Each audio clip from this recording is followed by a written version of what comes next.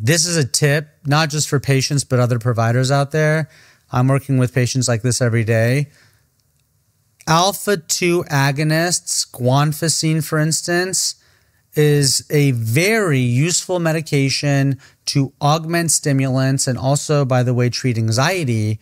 Now, how do alpha-2 agonists, how do those work, and how do they potentially soften or augment stimulants in ADHD? So the alpha-2 agonists work within the brain, again, to kind of promote a sense of calming down what we describe as central hyperarousal. So essentially it impacts the brain in a way that can reduce anxiety, it can reduce a sense of alertness, it can reduce a sense of edginess, that can help people, you know, help mitigate some of those symptoms that you may see with a stimulant. So traditionally it's used as a blood pressure medication.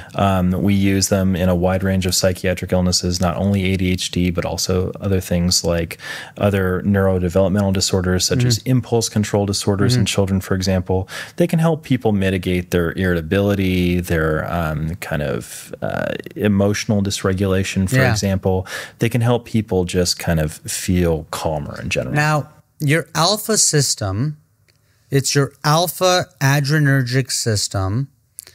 It is where adrenaline and noradrenaline can bind onto those alpha receptors, causing a variety of feelings or symptoms or effects. Hyperarousal, like you mentioned, constriction of blood vessels. It helps soften stimulants because it can help kind of relax the body while a stimulant who is kind of tensing the body is in effect.